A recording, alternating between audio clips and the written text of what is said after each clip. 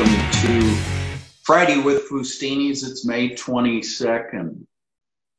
This is an interesting date for Fustinis. It was 12 years ago today that the door of the first Fustini oil and vinegar tasting room opened in Traverse City, which is interesting. I never thought 12 years later I'd be facing what we're all facing now.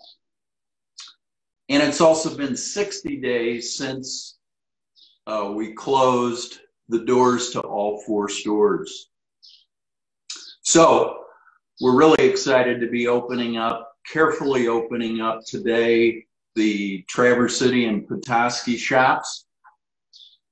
And next week, Holland and Ann Arbor will open up as well, complying with the appointment only orders from the governor. So it's an exciting time. It feels like we're moving on.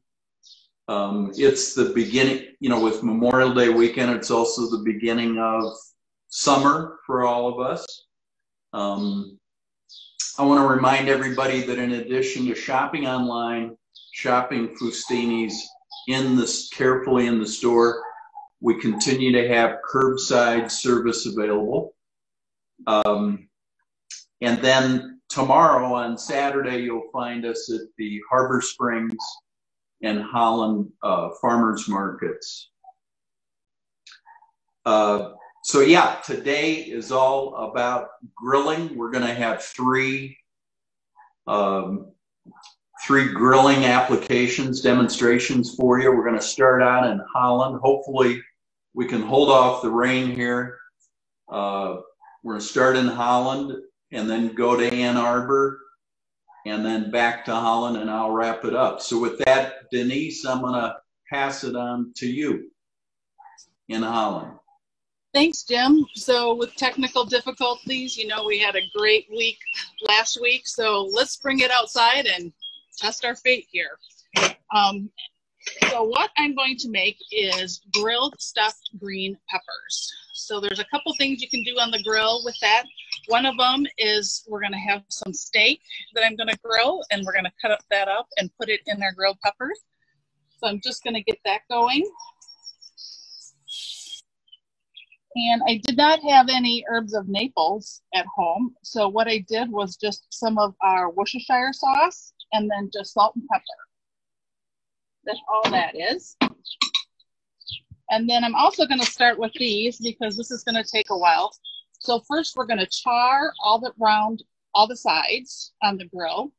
And then we're going to stuff it with our steak and some cheese, some tomato, some cream cheese, and a little bit of hummus, and then we're going to put it on the grill like this so it gets warm all the way through and melts all the cheese, and then that will be dinner for tonight. And I was just joking how my husband usually knows what's for dinner because he watches this and comes home and knows what we're having.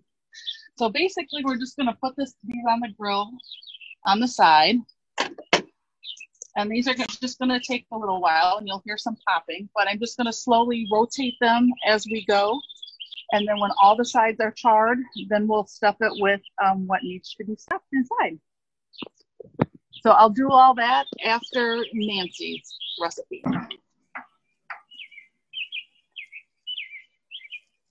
Hey, Denise. Thanks.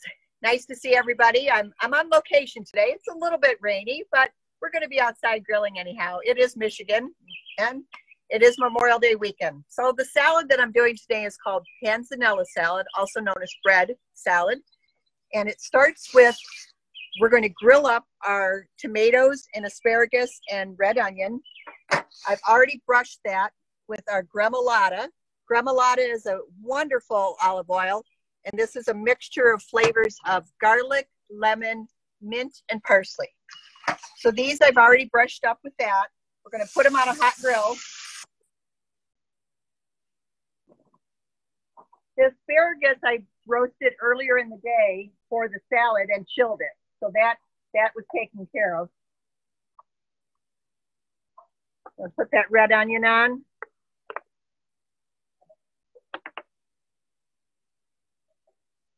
And let that grill. So while that's grilling, I'm going to make the salad dressing that goes on the panzanella salad. So what I did is once the tomatoes were roasted and grilled, and they're nice and charred, so you get lots of great flavor off of them, I put them in a blender and I blended that with the onion and our 12-year white balsamic. So we put that together, strained off the extra liquid. I've got 2 tablespoons of the Gremolata olive oil. And we'll use a teaspoon of good Dijon mustard. Put that together. If you still have this in your blender, you can blend it up, but I'm just going to shake it up. That'll mix the dressing together. Okay. So the rest of the salad is comprised of good old French bread. This recipe is perfect for quarantine time because you might have a lot of bread, you might have no bread, you might have bread that's stale. And it uses actually stale or dried bread. So if you've got a plethora of bread, then slice it up and let it dry or lightly toast it so it gets crispy. If you've got stale bread, just use that, cut it up into cubes and do that for your salad. I took the roasted asparagus, chopped that up, chilled it, and then I mixed it with a lot of nice fresh herbs. We've got fresh parsley, fresh basil, and shallots and sliced onions, green onions in there. So that makes up our salad with the salad dressing. Let's see how those are roasting off over here. So we're getting a nice little char on them there. Yeah.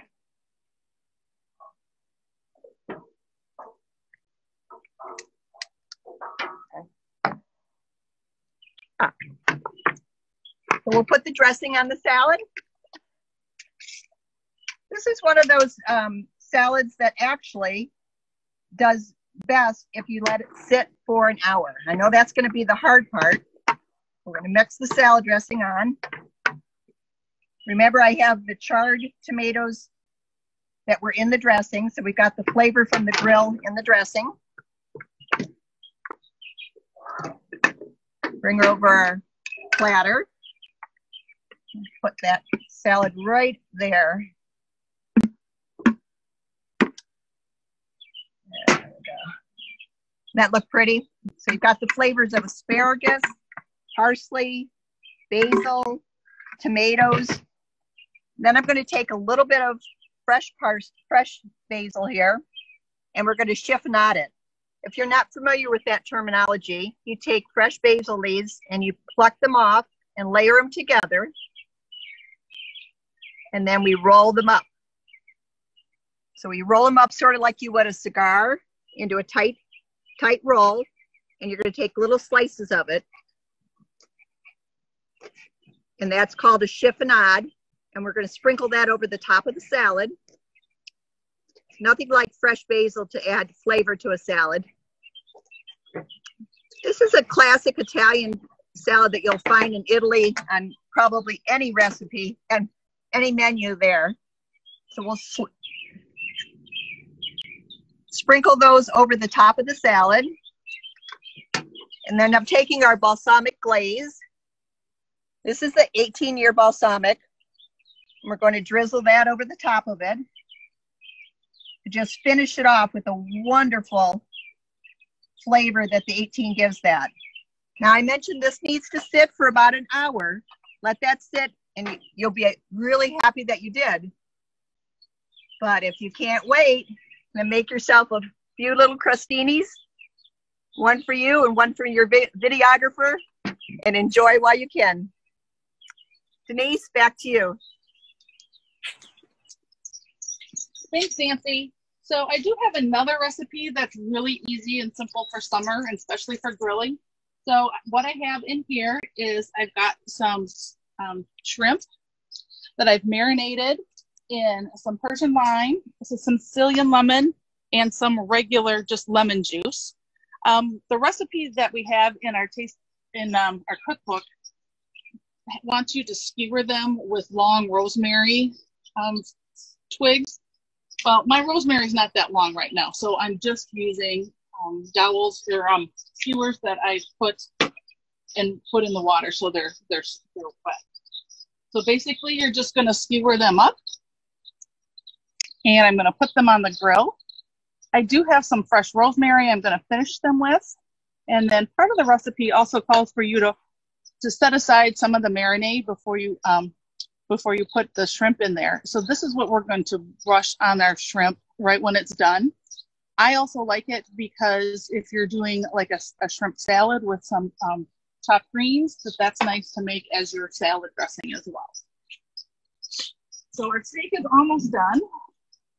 And what we're gonna do is we're just gonna put these right on there to continue cooking. So, and as you can see, our pepper is getting nice and charred. So I'm going to take that off. This one's cooking a little bit slower, so we'll let that go a little longer. And now I'm going to take my steak, and we're going to cut that up. Now you probably would want it to sit and rest for a little while, but we don't have all that much time. So I'm just going to cut it up. Yes, it's warm.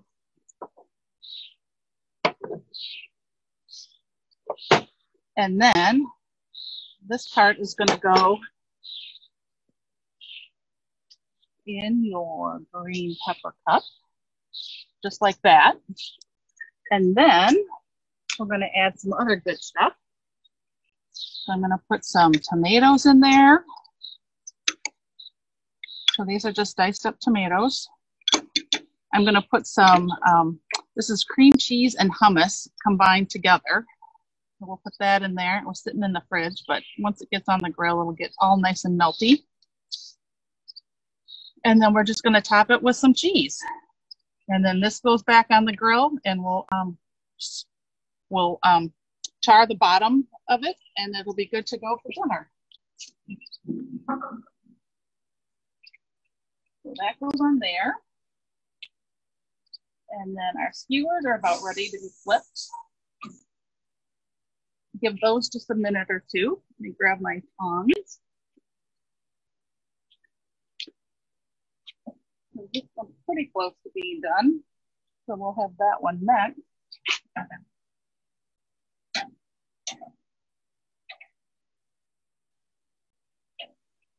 Hey, Denise. Yeah? Can you, if customers don't have exactly the oils and vinegars you're using, can you recommend some alternatives? Oh, definitely. So for the shrimp, any of the other fruit oils would be good, like the lemon or the blood orange. Even some of the fruit balsamics, let's say like the grapefruits. I like, we used the mango a couple of weeks ago. My husband likes the mango one. And then also for the pepper, what we'll add is the harissa. However, I have so many bottles in my cabinet, I am actually going to use the chipotle to use that up first. So we're just going to put a little bit of drizzle of that in there. Mm. So we'll let that, and you'll know this is done when the cheese is all melted. So then we're going to take our shrimp over here, and then we're just going to baste it with a little bit of our dressing.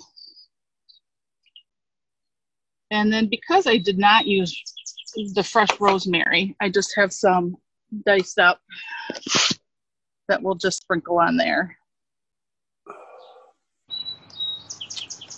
So that is that one. And then our peppers.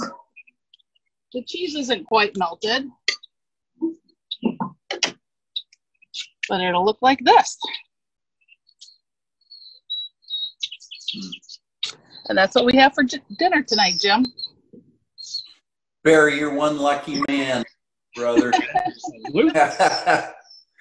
That looks great. Hey, thank you to both Denise and Nancy. Really good looking stuff. Wish I could be with both of you to enjoy what you've prepared. So to wrap up here, I wanted to let everybody know that we'll have, we do have all of these items available that Nancy and Denise showed you. They're available online in under shop and new items right here.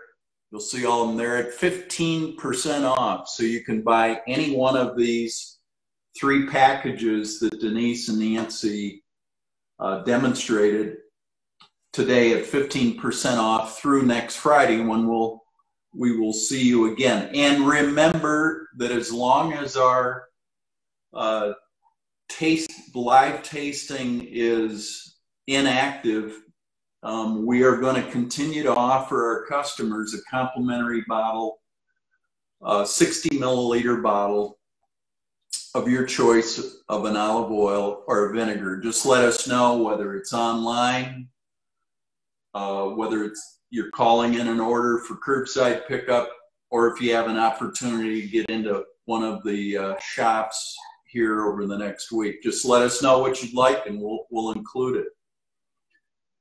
I'm going to wrap this up May 22nd, an important day for Fustinis, a lot of significance for us. I think a lot of significance for those of us in Michigan, the start of the summer, and Memorial Day. And I want to recognize here on Memorial Day weekend all those who serve. Thank you for your service.